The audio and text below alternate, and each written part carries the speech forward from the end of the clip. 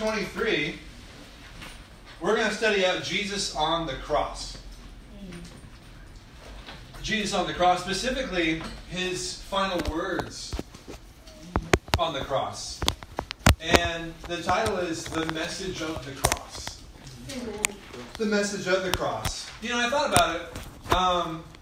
When we're in intense times of pressure, anybody can relate to that recently? Yeah. Intense times of trial. What comes out of our hearts? Luke 6, you don't have to turn there, but it says, a good man brings good things out of the good stored up in his or her heart. And an evil man brings evil things out of the evil stored up in his or her heart. For out of the overflow of the heart, the mouth speaks. When we're under pressure, and what we say, what we do, shows really who we are. You guys with me? Yeah. When I'm feeling a little bit pressed for time, and the kids are wanting dad's attention, and we're running late, and we forgot something in the car, and Ayana needs something, or there's a ministry phone call, or you guys don't know, there's a family emergency. I can be a little bit not like Jesus. You guys with me? And sadly, my wife can attest to the sinful side, where I'm impatient, I'm a little bit harsh, I'm a little bit on edge, right? What comes out of my heart is not necessarily good all the time. And that's why we need Jesus. Amen, guys? Amen. I thought about it. Here's some famous examples of people on their deathbed. Some famous historical figures and some celebrities. What did they say? What was on their heart, right? Before they're going to die and face judgment, whether they believe in judgment or not. This is what some of people said. I thought it was very interesting. What was in their heart? Nostradamus, he was a famous prognosticator that lived a few hundred years ago. He said, quote, tomorrow at sunrise, I shall no longer be here. And he was right. He literally predicted his death. Wow. The writer T.S. Eliot, he just whispered one word. He said, Valerie, the name of his wife. Groucho Marx, famous comedian, like the Marx Brothers, he said, this is no way to live. So he was a comedian to the very end. That's the point. Frank Sinatra, of course, Old Blue Eyes. Ganesh? Frank Sinatra, he goes, I'm losing. I'm losing. George Harrison, right? Former Beatle. It's a pretty amazing life in a worldly sense to be one of the 4 Beatles. He says, love one another. Wow. Love one another. Jack Daniel, right? The maker of the famous Jack Daniel whiskey. Oh. What did he say? He said, one last drink, please. Maybe? Isn't that crazy? His life was all about alcohol, right? Joan Crawford, she was a famous Hollywood actress a few generations ago. I think the 40s and 50s. I think she was married to Paul, what's his name? His blue eyes. Not Robert Redford, Paul Newman. She said, this is intense, guys. When someone was praying next to her, she literally says, quote, don't you dare ask God to help me now. Wow. You guys with me? Yeah. Queen Elizabeth I, she said 15 more minutes. Just give me 15 more minutes. And I'll close with this. There's a lot of them, but these are kind of the ones that hit me, struck me. Leonardo da Vinci, right? Mona Lisa. He in a sense, kind of invented the blueprint for a helicopter. And obviously a famous Renaissance painter and sculptor and everything. He wrote, he says, quote, I have offended God and mankind because my work did not reach the quality that it should have. Wow. Arguably the most amazing, talented, well-known painter ever. And he said that. And he still felt like it was not good enough. Isn't that intense, guys? 2019 is the year of boldness. And I can think of no more fitting lesson than a lesson about the cross. Jesus on the cross, that epitomizes boldness. There's nothing bolder than the cross. You guys with me? Yeah. So we're going to take a look at the last 7 sayings, the last 7 phrases, utterances that Jesus had on the cross and what it means for our lives today. We're going to start in Luke 23, and we're going to kind of go in chronological order here of Jesus on the cross. I think it'll be an amazing Bible study here. Coincidentally, 7 is a number of perfection. I think it's totally God's timing in a spirit that there happened to be, not coincidentally, but in God's wisdom, 7 saints, because 7 is the number of perfection. All right, Luke 23, we'll pick it up here. What's the very first message for us? Verse 33. Luke 23, 33. When they came to the place called the Skull, they crucified him there, along with the criminals, one on the right, the other on his left. Jesus said, Father, forgive them, for they do not know what they are doing. And they divided up his clothes by casting lots. All right, so our first message is the message of forgiveness. The message of forgiveness. That's why Jesus came, right? So that we would have the opportunity to be forgiven of all of our sins. And I appreciate Lizzie sharing so vulnerably, so humbly. I think we can all relate to Lizzie, having weeks like that where I don't measure up, I'm not good enough. And that's the whole point. Yeah, we don't measure up. We're not good enough. We need forgiveness. When I see this right off the bat, I'm very convicted. I think about, in some ways, the relationship I have with my brother. I have one brother, one physical brother. He's my older brother. I live in, I grew up in a hers, mine, and ours home. So I had a stepsister, I had a half-sister, I had a full blood brother. So it's kind of the all-American, family through just different divorces. And, we came together. But physically, he's my full-blood brother, right? Because of my convictions in my life as a disciple, we disagree sharply on what the Bible says about things in the Bible. And so he's basically just rejected me and excommunicated me. He wants nothing to do with me. Sadly, as we look at our wedding photos here behind Carol and Golda, my brother's not in that photo. My two sisters are, of course, my parents, and before my wife's grandmother passed away, she happened to be there. And it really was kind of a who's who in that special moment in time, almost 10 years ago, June 27th. It'll be 10 years since June 27th in Portland, Oregon, is where we got married. My brother wasn't there. And before the wedding, I had asked him to be my best man, just to honor him. We were not very close at all. But I got discipled, hey, just honor him, give him the opportunity to be just your best man, to be in the wedding party. I never heard from him. So I go, okay, let me just take it down a step. Can you be one of my groomsmen, right? Just open him, just be in my wedding party. Will you be one of my groomsmen? I didn't even hear from him. Then I emailed him, will you just come to the wedding, please? Can you please just come, right? And then he finally emails me back and he goes, hey, no, I'm not going to come. You're not supportive of my views about different things. I don't agree, with what you're doing, and just basically just a no, a rejection letter. And so he never came to the wedding, or so I thought. I learned a few years later that he actually did come. Obviously we're getting married. I don't see everyone who's there. He came at the very, towards the very end. And he left before the reception. So he actually did come. So amen. But I haven't really talked to him a lot since then. We're talking like 10 years. And, even with that, I'm grateful that I have brothers in the kingdom of God. I may not be close to him right now, but there's hope that he can become a disciple. Yeah. And I'm grateful for brothers like Jamel and Alex and Simon and Gabe. And of course many, many others. They're brothers to me more than my brother right now, because he's not a disciple yet. But the blood of Jesus bonds us in the kingdom of God.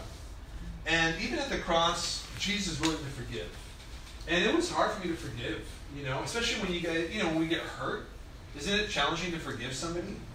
And Jesus goes, God, they don't know what they're doing. Please forgive them. In my flesh, I'm like, they know absolutely what they're doing.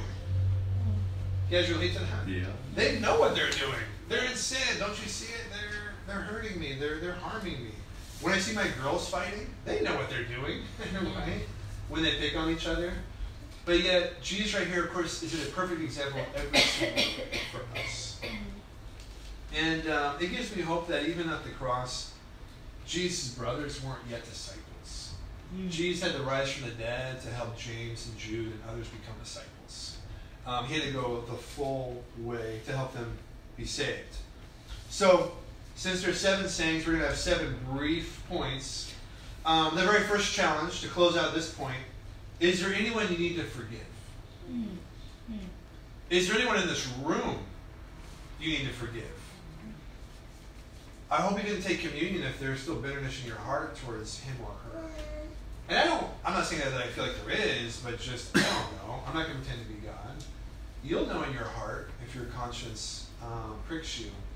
But is there anyone in this room or outside these walls, anyone in your family, anyone in the kingdom that you need to forgive? Do so today. It is a salvation issue. Amen? Jesus will forgive. Let's imitate Jesus. So that was our very first message, the message of forgiveness. Let's go to Luke 23, our second saying here on the cross. Verse 39. We'll keep it going. And it gets a little bit more intense right here. In verse 39 it says, one of the criminals who hung there hurled insults at Jesus. Aren't you the Messiah? Save yourself and us. The other criminal rebuked him. Don't you fear God, he said, since you are under the same sentence? We are punished justly, for we are getting what our deeds deserve, but this man has done nothing wrong. Then he said, Jesus, remember me when you come into your kingdom. Jesus answered him, truly I tell you, you will be with me today in paradise. The second message is the message of salvation. The message of salvation. You know, reading the recent Good News email was just amazing. I don't know if you guys read it. Please read it, go over it, review it. It's awesome. Here's just some quick highlights that hit my heart. In Manila, their Women's Day, Manila, Philippines, they had 601 women out. That's amazing. That's amazing. I mean, our church is a little bit over 900 in LA, and they had like 2/3 of that at one Women's Day in Manila. Right? That's incredible. In LA, to encourage you guys with LA, around LA, the regions, 10 women got baptized throughout all the LA Women's Days. It's pretty awesome, right? 10 women baptisms.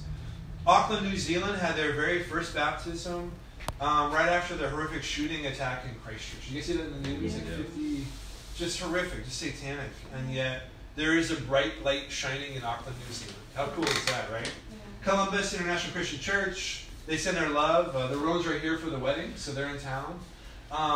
And they had a recent baptism of a young woman who, as a student at Ohio State University, she's from Beijing, China. And so it's just so cool, these college campuses that have international students that are getting converted. How cool is that, right? A sister in Atlanta who was struggling, feeling she hadn't been fruitful for a long time, who's on the mission team, maybe we can relate, not been fruitful or not feeling fruitful. She's been already fruitful 3 times since the planting in Atlanta. They're preaching in the peach, amen? Salvation is coming soon to a church near you. In 2019, we're going to plant Kathmandu, Nepal, which is the site of what? Mount Everest, the highest mountain in the world. And so the Speckmans are going to be going there over the summer to help plant it and hand off the church, prayerfully to Roger and Yasa Green by the end of August. We're going to plant Indianapolis, Indiana, Johannesburg, South Africa, Kathmandu, India, Calcutta, India, New Haven, Connecticut, which is close to Yale University, which is an Ivy League school where Chris Adams went. Reach out to some incredibly smart, wicked smart people there in Connecticut. Amsterdam, Netherlands, and I've been there, guys, as a non-disciple. That place needs God.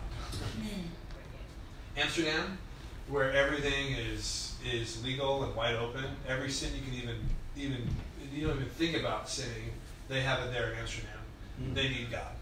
So I'm grateful that I didn't die there. You know what I mean? It's just, you know, amen. Lots of places need God. But we're going to plant a church and have a light shining in Amsterdam by the end of the year. How cool is that, guys? This is just a few quick highlights. We're bringing a message of salvation to a lost world. That's why Jesus came. You know, I'm so proud of just, even in this room, how we're preaching the message of salvation to those in our lives. You know, it was so cool. We had, time with you Johnnies, and they've got brand new neighbors, about a week or two in their complex, and already they've been reaching out to them in a powerful way.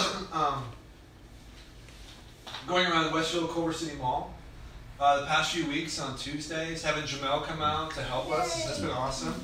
And we had our very first friend come out, and it was just so cool. Already the Flurries were reaching out to our friend Henry when we came to go sharing. And Henry came out, and then his friend Sarak from Ethiopia came out as he's walking to get dinner. And I mentioned Ethiopia because what passage did we coincidentally study out at Bible Talk? Acts 8, the Ethiopian eunuch. He goes, oh my gosh, no way. And Henry's like, oh yeah, you got to be looking, like, we're reading the Ethiopian eunuch, and you're Ethiopian. And so I got his number, Sirach, and so I texted Sirach, we'd love to have you out next Tuesday. He goes, I'm there. I go, we'd love to even do this. How about we have dinner and a Bible study before we have Bible talk? How about we meet at 6:30? He goes, I'm there. So he set up to do a Bible study Tuesday at 6:30 in the food court. He'll join us for Bible talk, and Henry's going to do a Bible study next Friday. Isn't that awesome? Yeah. So just a little bit of changing it up. Tuesday at the mall. I don't know what's going to happen. Let's get together, let's pray, let's share our faith, and just see what God does. And God answered in a great, great way. So I'm grateful for even Jamel and Alicia leading up the Powerful Crowns of Glory Bible Talk. I mean, I see you guys are sharing, not just, but like multiple times throughout the week. Our friend Diana is studying the Bible. Jessica was studying recently, someone that Ashley reached out to. And we're all like, everyone's getting it. It's group effort. It's not one person, but we're working together to bring glory to God. Amen? Amen. All right, so our second challenge, as we close this out, is preach God's plan of salvation to anyone that God puts in your life. Really, anyone and everyone, amen? But when we're preaching God's plan of salvation, there is only one way to be saved. That's through Jesus Christ. John 14:6. You don't have to turn there, but Jesus says, I am the way, the truth, and life. No one comes to the Father except through me. People may not like that message if they don't believe in God or Jesus or the Bible, but whether they like it or not, we still got to preach it. Amen? But it is hope to a dying world that there is a way to be saved. Amen? All right. Third saying, John 19. We'll keep it going here. The pressure intensifies, and yet what comes out of Jesus every time is a heart for God and for other people. It's pretty remarkable. John 19, verse 25. Near the cross of Jesus stood his mother's sister, Mary the wife of Clopas, and Mary Magdalene. When Jesus saw his mother there and the disciple whom he loved standing nearby. Now that's John who wrote the Gospel of John. That's who he's talking about. It's a self-reference. The disciple whom he loved standing nearby, he said to her, Woman, here is your son, and to the disciple, John, here is your mother. From that time on, this disciple took her into his home. The third message is the message of family. Amen? We're family. The message of family. And even in Jesus' intense suffering on the cross, he's literally hanging there. I can only imagine. It says that, the Bible says that he was unrecognizable physically because they had beaten him so badly. Likely he's naked. They had taken off his tunic. It's an intense, shocking thing to look at. And his mom is there.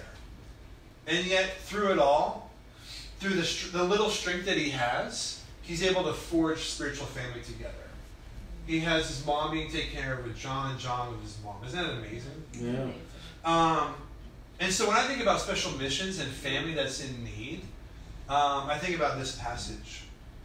And isn't it true that we're going to do anything for family that's in need? Mm-hmm. If your mom or dad or your brother calls you, and me and Jamel even have talks about family that needs something from Jamel, and Jamel's got a big heart. He doesn't guard his heart, because they could have not the best motives when they want something from him, but they go to Jamel for a reason, because he's a godly man. He's got a big heart to help family, love family. Our hearts are moved by family is the point. So when I hear the missions goal of 75% by April, or to bring it to completion in May, I want to get the job done. You know what I mean? I heard, Simon talk about the Lagos Church. They were missionaries in Lagos, Nigeria, Simon and Ashley, and the fearless leaders there, Andrew and Patrick, they came with their kids to a winter workshop, and their kids are the same age as our kids, Isaiah and Naomi. And, guys, when you guys give missions, this is the guy that sends the money out to the world. Yeah. So I personally can attest to the integrity of what we collect and how we disperse it with Kip and Kip's blessing and other input and the numbers that are decided upon. But it is very humbling and sobering to then send the money out to meet the needs around the world. And so Andrew was just thanking me at a recent conference. He goes, no, bro, thank you. Because what I'm doing is not just a simple bank transaction. right? On paper it is, but when I send it, like I know it's helping a family get fed in Lagos, Nigeria, or Sao Paulo, or Haiti, Port-au-Prince, Haiti, where they have nothing. And so when he was telling me that and just saying, no, bro, thank you so much, I was just brought to tears thinking about his son, Isaiah, who's had health challenges there in Lagos, not in a first world situation. They don't have beautiful Culver City with running water and electricity and healthcare. It's a battle. And I thought about, what if that was my daughter Amaya getting sick all the time? I would want to make sure that I had family backing me up, making sure that I was taken care of. And so when I get to special missions, that's what I see. I see Andrew and Patrick preaching their guts out, raising their kids, having a blast. I think about Blaze going to Port-au-Prince, Haiti to help lead a conference there or whatnot. I mean, he's here in LA, but he flies down there to build up the group, raise up leaders. What we have here, like literally, they did not have this. This is just garbage instantly. When we take a drink, we throw it away. They don't have this throughout Haiti. They don't have hospitals and roads and policemen. You know what I mean? People are like really dying in the streets, and yet we're able to give and help make disciples. Does that make sense? Like, this is family that we're taking care of. So our third challenge is protect and support our family around the world by giving your missions. Your missions protects and supports family around the world. Amen? That's our third challenge. Let's go to Matthew 27. You guys with me? Yep. Matthew 27, our fourth saying here.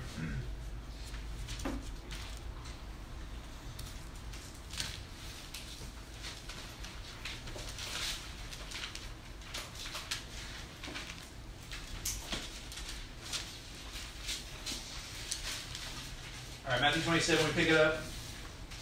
Verse 45, from noon until 3 in the afternoon, darkness came over all the land. About 3 in the afternoon, Jesus cried out in a loud voice, Eli, Eli, lama sabachthani, which means, my God, why have you forsaken me? Our fourth message is sin separates. Sin separates. You know, right here we see an intense time where this is not some random phenomenon, some random solar or lunar eclipse, right?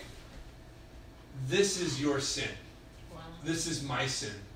And God allowed and made it dark in the middle of the day, in the middle of the Middle East. It was complete darkness for 3 hours, right? It's almost noon right now, right? Can you imagine this beautiful blue sky just becoming pitch black dark without any kind of a heads up by the Weather Channel that it was a lunar or solar eclipse or whatever? I mean, this was God. This is Jesus dying on the cross for 3 hours. This is our sin. Darkness that can be felt. So our sin separates us from God. This is the very first time that Jesus and God are separated. Remember, guys, Genesis 1:1? You know, in the beginning, God made the heavens and the earth. Jesus is right there with God, and he's there up until now. And now they're separated because of our sin. I felt this in a small way as a kid. My dad and my mom were divorced. I saw him growing up very, very rarely. A couple times a year. He was a sports writer in Washington. He picked me up to hang out with me and cover a high school wrestling tournament. So I go with him, and, you know, he did the best he could. I love my dad, but he literally goes, okay, I'm going to go down here and do work. Meet me over here. And it's a pretty big stadium. The Tacoma Dome is a decently sized stadium. Not like the Staples Center, but I mean, it's pretty good size. Enough to hold a big high school wrestling tournament for the state of Washington. So yeah, meet me over here. I'll be over here. I'll see you soon. And so I get separated very quickly from my dad. He's taking photos. He's interviewing coaches and players and all that. And so, I mean, I'm pretty young. I'm like 8, 9, 10 from what I remember. And it scared the bejesus out of me. I mean, I get freaked out. I'm crying. I'm weeping. I don't know where he is. And so I go to like a ticket agent. She leaves her post selling tickets to help me look for my dad. And so within about half an hour, luckily we see him walking around doing his job. And he did the best he could. He's just taking his son to work. He's trying to do a 2-for-1, do his job, see his son for a week before he goes back home. And, you know, he did the best he could. He's just taking his son to work. He's trying to do a 2-for-1, do his job, see his son for a week before he goes back home. And, you know, he did the best he could. He's just taking his son to work. He's trying to do a 2-for-1, do his job, see his son for a week before he goes back home. And, you know, amen. I don't hold it against him. But as a kid, the level of panic and fear, I can't even articulate. That's like 1/1,000,000,000th of perhaps what Jesus felt. In a very small way. The utter terror, the abandonment, the forsakenness. That's what Jesus felt on the cross. Let's go to Isaiah 53. Come on, bro. And Jesus is willing to go through that pain to be right with you, to have a relationship with you. Lizzie referenced this in her communion. Isaiah 53 verse 4. Surely he took up our pain and bore our suffering, yet we considered him punished by God, stricken by him and afflicted. But he was pierced for our transgressions. He was crushed for our iniquities. The punishment that brought us peace was upon him. By his wounds we are healed. We all like sheep have gone astray. Each of us has turned to our own way, and the Lord has laid on him the iniquity of us all. The punishment that brought us peace. So our fourth challenge is get broken by your sin. Right? Let's get broken by whatever sin that perhaps is nagging or we've not repented of all the way, or whatever is blocking us from being close to God or going deeper in our walk with God. Get broken by that sin. Let's be grateful for what Jesus did on the cross, amen? So that we can be close to God. All right, let's go to our fifth saying here on the cross, John 19. Let's go back to John 19.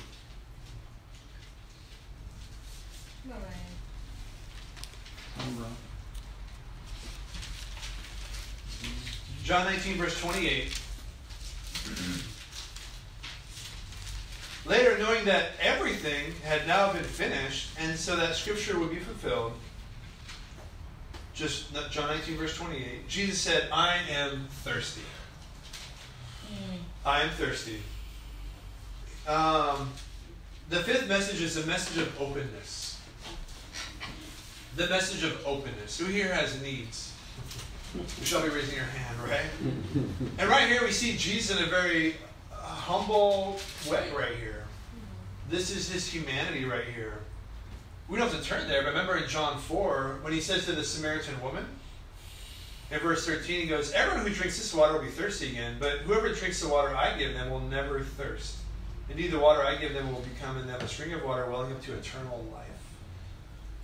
So God humbled Jesus so that he was the well of eternal life, spiritually speaking, to now I am thirsty on the cross. He humbled him to that extent. I realize it's from spiritual to physical, but the point is, he humbled Jesus in a great way.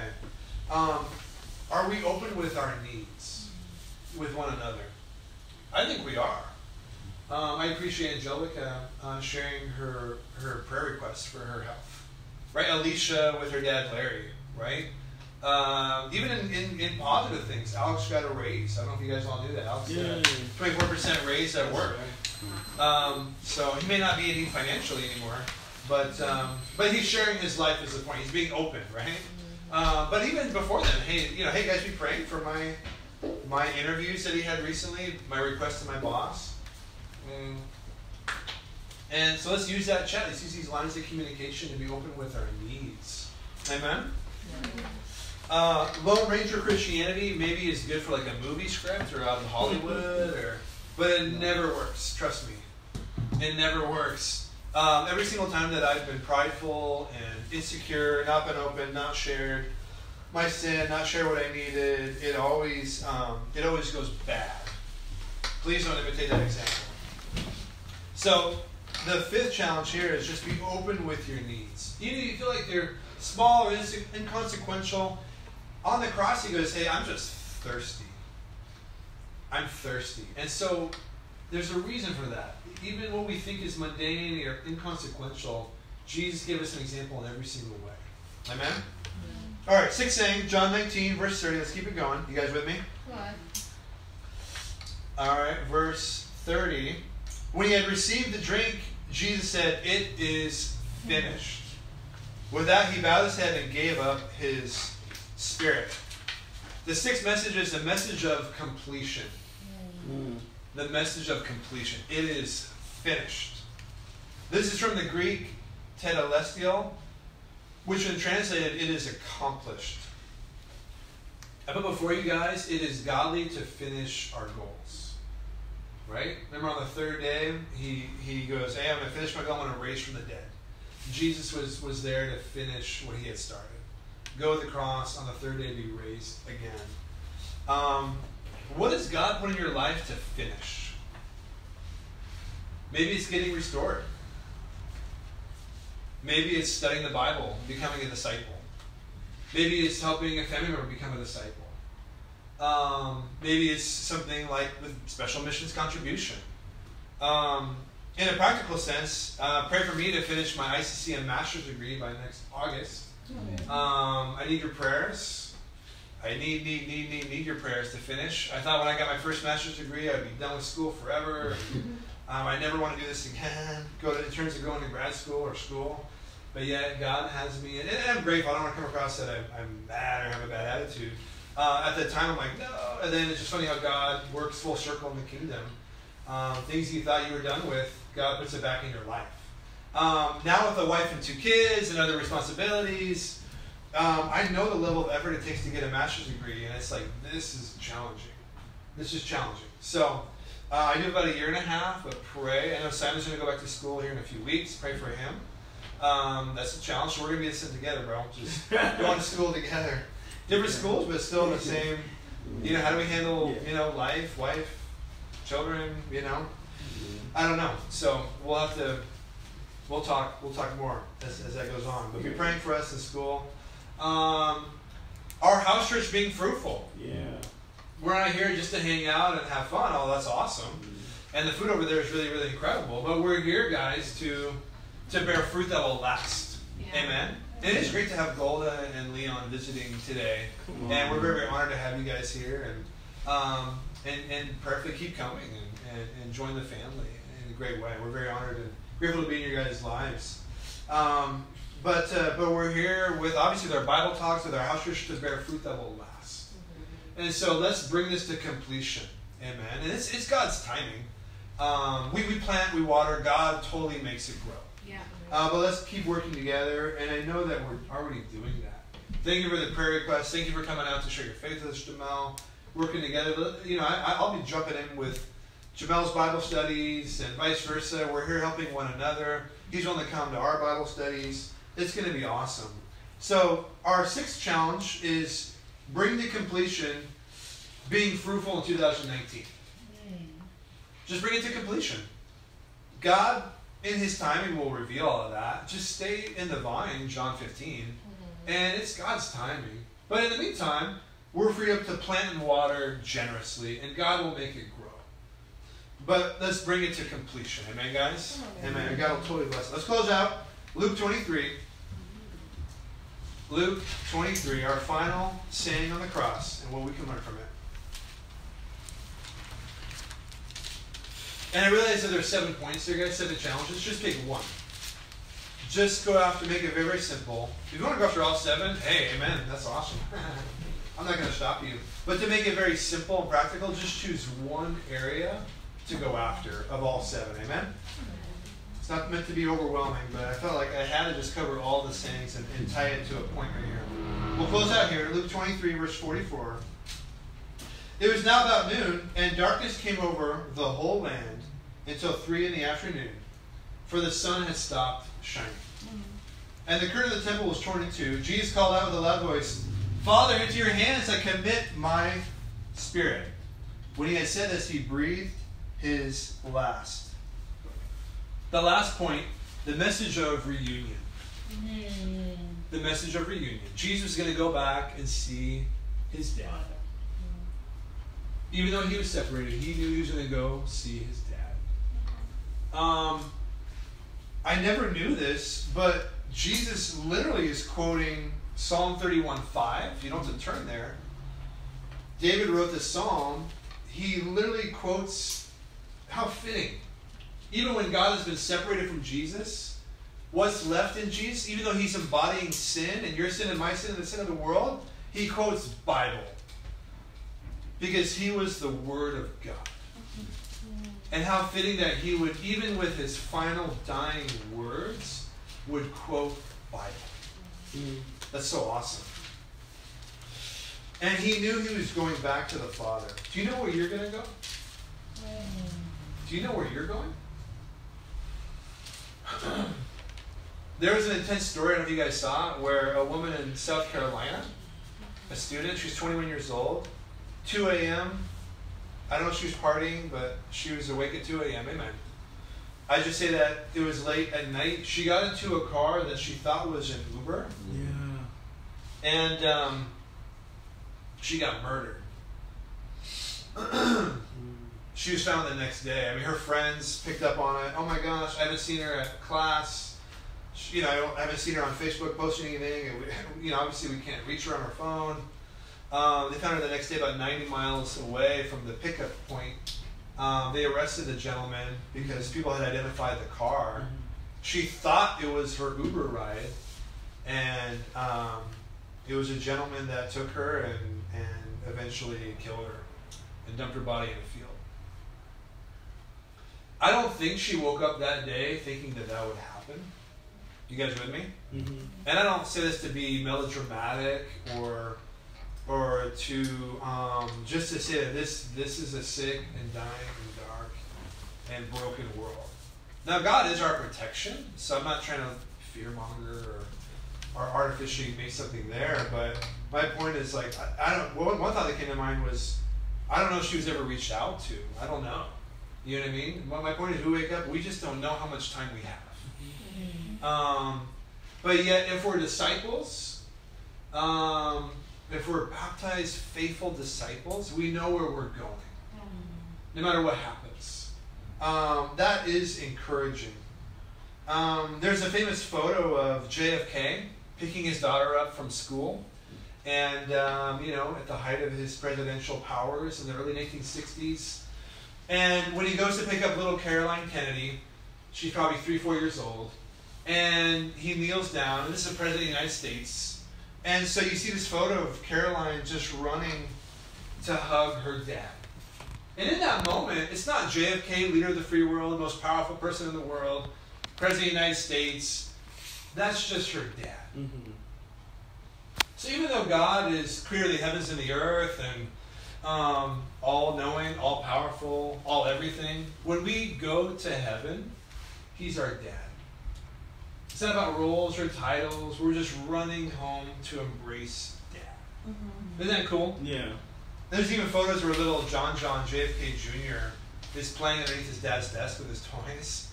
And JFK's on his phone, probably talking to a leader in Russia or Cuba or, making an important decision. And his little son is just playing underneath his dad's desk. He was 2 years old when his father got assassinated.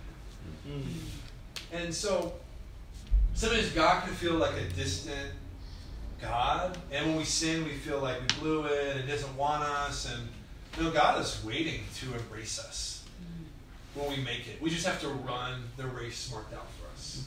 And we'll be reunited with our Heavenly Father. Yeah. Amen? Amen? As we close out, let us never forget the message of the cross. And I pray that this becomes your message going forward. I encourage you to study these passages out. They're amazing. There's 7 different messages based on the heart of Jesus and what he did and how he did it. I pray that you go after one of them this week.